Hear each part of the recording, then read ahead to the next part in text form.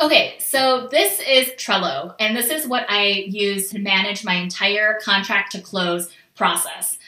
So you just go to Trello.com. You can sign up for a free account. You do not need to pay for this. Everything that you need to do, you can do it on the free account. And so this agent sample board, I'm going to be putting a link to this one in the resources section. So then you can download this and make a copy into your own account and then customize it.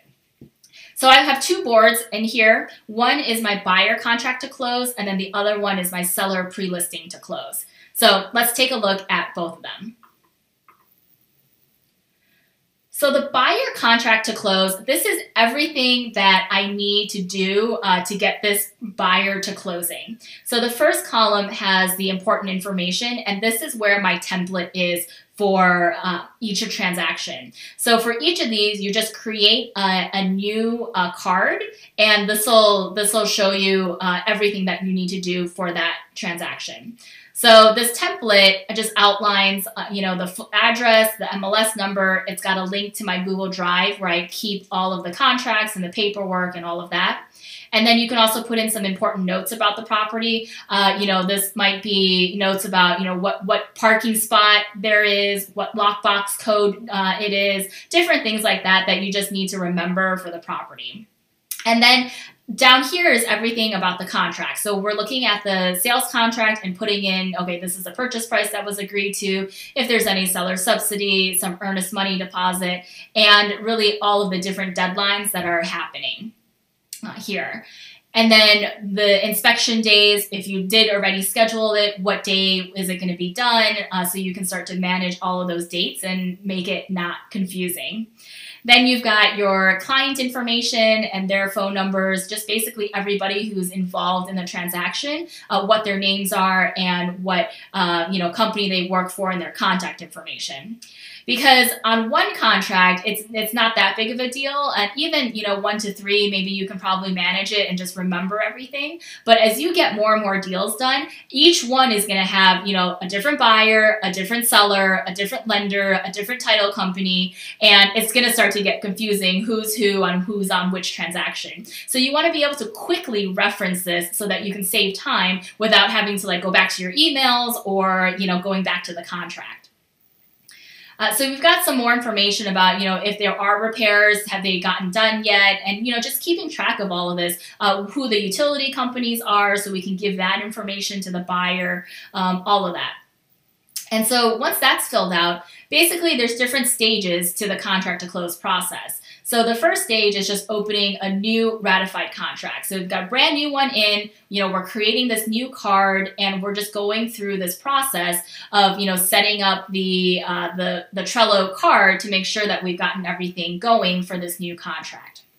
Then we're going to be managing the home inspection. If there is a home inspection, a radon inspection, maybe you're doing a well or a septic inspection as well. So this checklist is very complete, but it's not going to be applicable to every transaction. So, I do have this well and septic on here, but maybe, 1 or 2 transactions out of every year actually have that. So if it doesn't have it, then I'll just go ahead and delete that checklist because I'm not going to need it for that specific transaction. But it's always the same on the template, so I can copy it if I need it.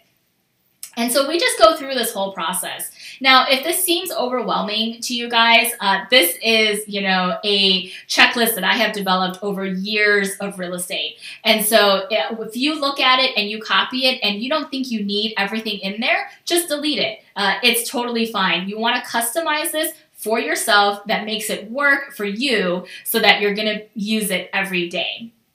I would go and talk with your broker or your mentor and just go through this process with them. Say, hey, do we do that? Do I need to have this in there? Am I missing something? You want to customize it to your local area.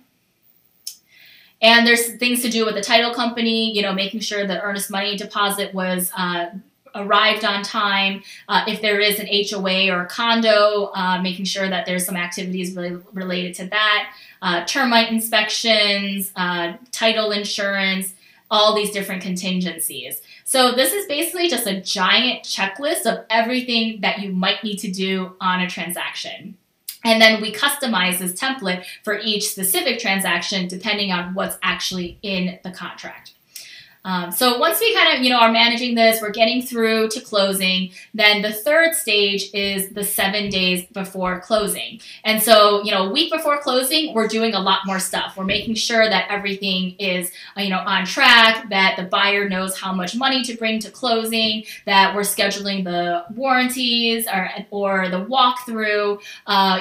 The buyer knows what utilities are going on and they have to transfer their utilities. So there's all of this information that happens really about a week before closing. So we've got all of that stuff going on here. And then on closing day, making sure that, like you as an agent, you're bringing your sold sign, you're getting photos, you're asking for, a testimonial or a review from that client. We always give a closing gift to the buyer, all of that stuff. And it's just a checklist just to remind you, hey, remember to do these things. And then finally, a post-closing process as well. So just letting the buyer know that, hey, we're still your agent, we're still around, we're still going to be contacting you. They can always come back to us for more questions or anything like that post-closing. And that's by having a post-closing process, you're really, setting yourself up for those future referrals from that client because they know that you're not just, oh, I got paid, see you later kind of agent, but you're there for the long haul. You're going to be there with them, in the months later if they have a question.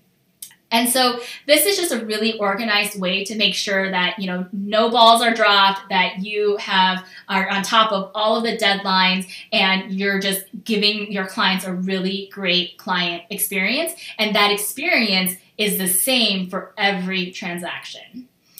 So that's the template. And so basically what you do here is you would click on this and then you can just copy. So you would copy this, let's say this is now, John, so he he just got a property 999 Apple Street under contract. So let's say John Jones. And so you just title it to your the property address and the buyer, however you want to do it. This is the board that we're on, is the buyer contract to close board. And then you would be in stage 0, buyer new contract. And so we just create that card.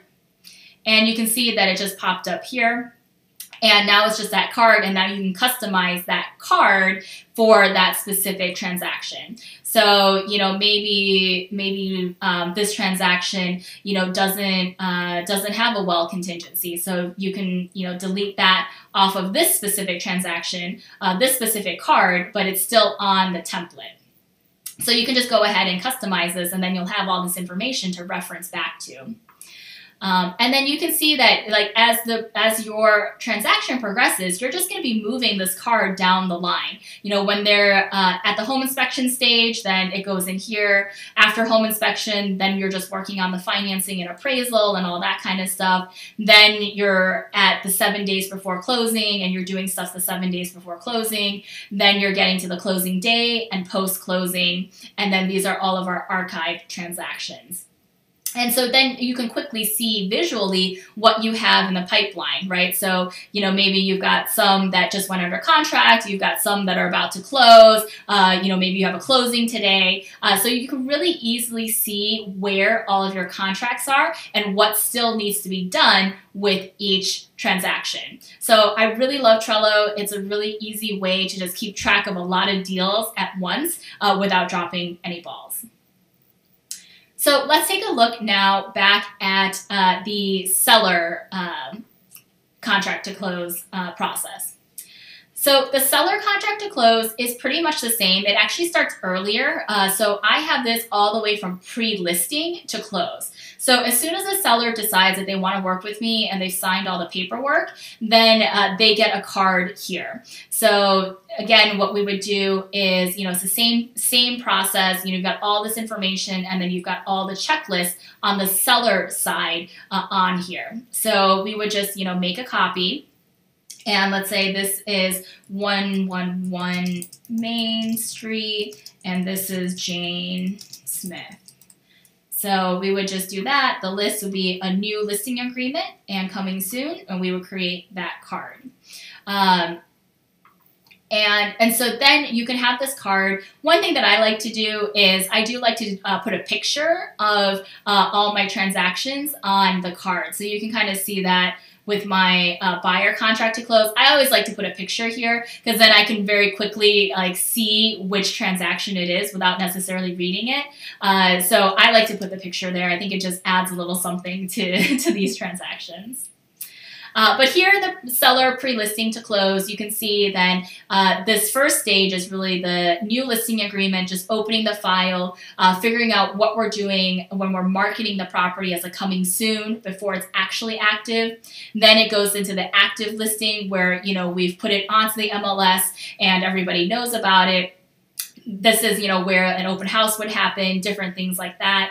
Then stage 2 is really that start of the contract to close process where we've got a new ratified contract on the seller side. And so now we're just doing, you know, the same thing as the buyer contract to close, except on the seller side. So, you know, we've got a, you know, new ratified contract. We're getting through the home inspection. We're making sure that the buyer's financing and all of that stuff is taken care of. We're making sure that the seller, you know, is making those repairs, all of that kind of stuff. Then we've got our activities that we need to do on the seller side 7 days before closing, any closing day activities, and then post-closing.